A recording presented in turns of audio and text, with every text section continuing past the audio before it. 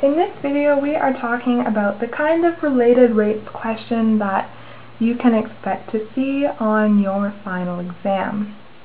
So this question says sand is falling off a conveyor belt at a rate of 12 cubic feet per minute into a conical pile, so a cone-shaped pile. The diameter of the pile is 4 times the height. At what rate is the height of the pile changing when the pile is 10 feet high? So the first thing we're going to do is go through the question again and sort of pick out what were the key pieces of information that we were given. Well, we know that it's a cone, so it's sort of that type of shape. So sand falling off a conveyor belt at a rate of 12 cubic feet per minute. Let's think about that for a sec. Cubic feet is a unit of volume. Minute is a unit of time. So when we have the rate 12 cubic feet per minute, what we have is a rate of volume over some measure of time. So that's equivalent to dV over dt, the derivative of volume with respect to time. So the next thing we had in there, we know that it's a conical pile. So let's write down the formula for volume of a cone. Volume is 1/3 pi r squared times h. Okay, the diameter of the pile is 4 times the height. D equals 4h. At what rate is the height of the pile changing when the pile is 10 feet high? So at height, the height when it's at 10 feet high is what we're trying to figure out what's the rate when height's 10 feet high. So the rate of the height with respect to time would be dh over dt at h equals 10 feet.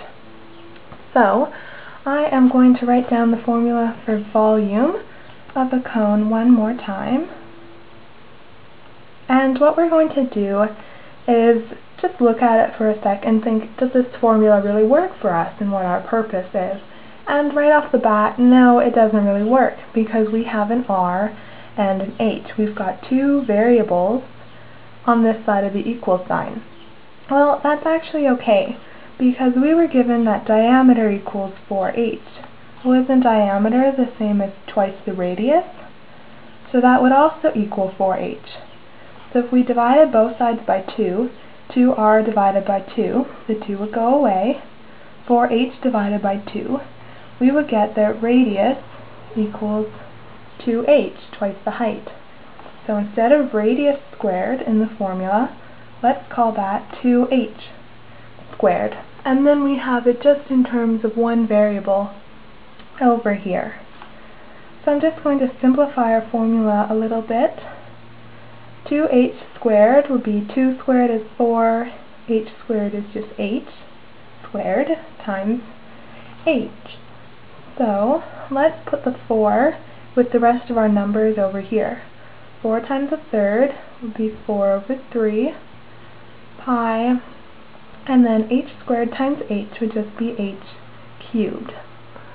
So if we differentiate this with respect to time, this v will become dv over dt. So that's good. We know what that is equal to in our formula. If we differentiate h cubed with respect to t, we'll get the derivative of h cubed would be 3h squared times sort of like h prime. You know, whatever h is, we don't know the derivative or the rate of change. That's what we're trying to find. So the derivative of h with respect to t would be dh dt.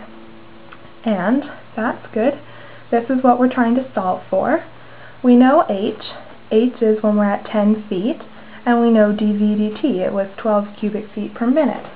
So all we need to do is plug in everything we know into the formula and solve for the one unknown we're going to have. So this is 12 cubic feet per minute. Height is at 10 feet. and dH dt we don't know. So we've used all the information the question's given us. What we're just going to do now is simplify it a little bit so that we can say dH dt equals some number. So let's go 10 squared is 100 times 3. Well, we actually don't need to multiply by 3 because those 3's are going to cancel out. So we'll go 10 squared is 100 times 4, be 400 pi dH dt. So all I need to do is divide both sides by 400 pi, and I'll get dH dt equals 12 divided by 400 pi. Sorry about the phone, guys.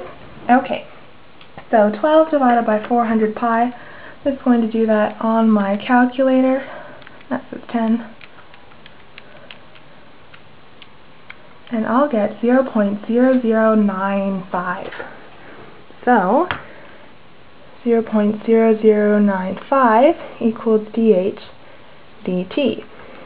Let's just think about our units for a second. Height was in terms of feet, and time was in terms of minutes. We knew that from the information the question gave us, with volume in terms of time was feet per minute.